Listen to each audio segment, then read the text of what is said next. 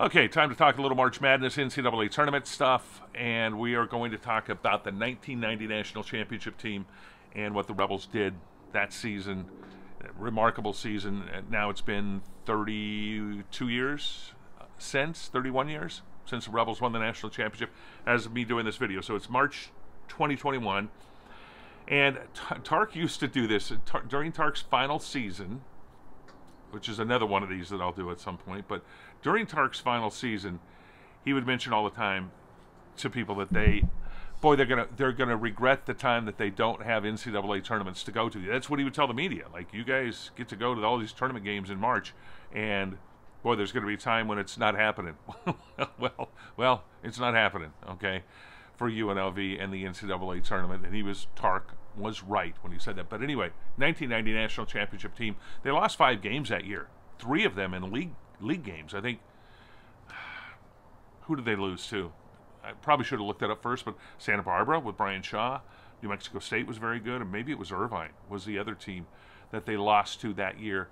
I'm not sure, but anyway, they ended up going to the NCAA tournament, just blowing everybody out, and then got to the national championship game in Denver against Duke. They beat Georgia Tech in the semifinal, and then took on, it was a good tough game against Georgia Tech, and then no contest against Duke, and it was a 103-73 final score. I mean, talk to any Vegas sports fan, they know 103-73. They know the final score was there in McNichols Arena, which no longer exists, McNichols Arena. And there's 2 records that you look for in the NCAA tournament every year, Rebel fans do, and that's margin of victory for the NCAA tournament final game. And that's 30 points. Rebels set it that night against Duke, won by 30 points. And that's the record that still stands 30 plus years later. And also, no team has scored over 100 points in an NCAA tournament championship game. And the Rebels did it, and won that national championship by 103-73 over Duke.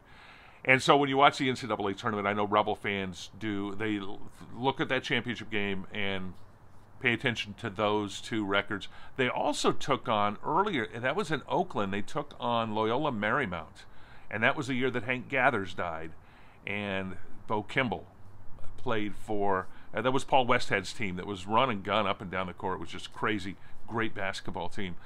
Anyway, they took on the Rebels. Tark was not concerned about that game. He felt they could beat Loyola, and they did. They beat them handily. But the championship game, let's go back there. I remember sitting, in my seats there in McNichols Arena. It's the last time that the NCAA tournament has been played in a small arena. Okay, held 16,000, 17,000 for basketball. They're all in megadomes now. Superdomes. So I remember sitting in the seats. We had great seats.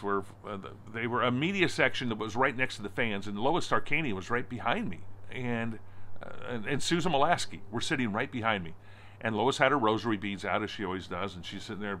And 2 minutes left in the game, and Rebels were up by 28. And she's got her rosary beads out. I turned around. I said, "Lois, come on, you're in pretty good shape. I think the Rebels going to win this one. I think you're in good shape. You can calm down." And she looked at me seriously, and she says, "No, Ron, you never know with the NCAA." Well, and she had a great point. You never know with the NCAA. And then there's a lot of videos that you could see, post-game interviews that I did in the locker room with the Rebels. And one thing that was remarkable, Mike Krzyzewski, coach for the Duke Blue Devils, after his team just lost by 30 points, he comes over into the Rebel locker room, and there's video of this. Again, you can look at the UNLV basketball page section on my YouTube page and see it. But he came over, because we got video of it, he came over and congratulated Stacey Ogman and the Rebels on their play and said, "You guys just played marvelous. You played one of the greatest games I've ever seen." And he was right. But that had to be a tough thing for Mike Krzyzewski to do, but it was a classy move. I know UNLV fans like to hate on Duke. I get that, okay? But at the same time, that was a classy move that Mike Krzyzewski did, coming over there and congratulating the Rebels. I did interviews in the locker room with the Rebels. That was fun.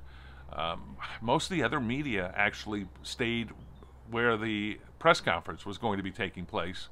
I like getting the interviews one-on-one in the locker room, and did that. So that was fun. The national championship hung the banner. It's there, the Thomas and Mack. It is I like to say all the time that the Rebels and the fans have the benefit and burden of history. The benefit, you won a national championship, so you can do it again. Okay. The burden is you won a national championship, and fans expect you at some point to do it again because you've already done it.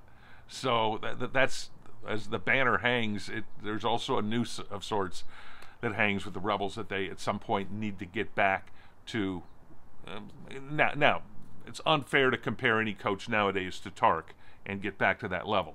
That's not what I'm doing here. But at least get to a decent level where you can dominate the conference. It's not a good conference, Mountain West, and go deep in the NCAA tournament. So, and by the way, on this day, UNLV just announced they hired Kevin Kruger, Lon's son, as the next basketball coach at UNLV. We'll see what he can do there, and maybe he can make some good things happen. I'm optimistic.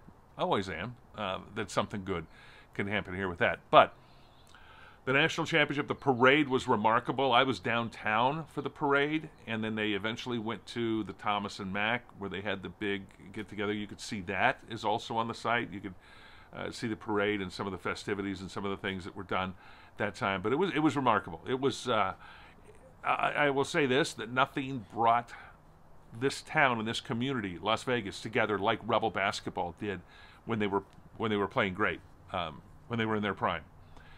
And nothing tore it apart like when it got torn apart. But anyway, that's another story for another day, a much longer one.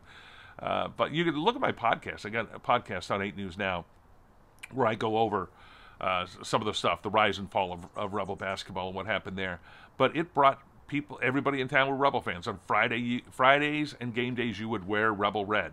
And that's what people did. Wherever you went, people would ask you about the Rebels. What do you think, Ron? What are they going to do? They're playing LSU and Shaq. Can they beat them on the road this weekend? And the Thomas and Mack was rocking, filled to the rafters, and rocking all the time. So that made it a lot of fun. But anyway, there's my NCAA tournament stuff. Final Four, as Tark said. Boy, you'll regret media guys not being able to go to the NCAA tournament every year. I used to call March my missing month with my wife. I'd say, hey, I'm gone for the month, which I was pretty much. And usually it'd be 2 or 3 weeks out of the month. When you count the Big West PCAA basketball tournament in Long Beach and in the Forum that happened prior to the NCAA tournament, because they would never play them here in Vegas. They wouldn't. I mean, you wouldn't play it on the Rebels' home court, but the Rebels still won and dominated either way. So anyway, that's it. That's the way I see it. Thanks for watching. See ya. Subscribe, please.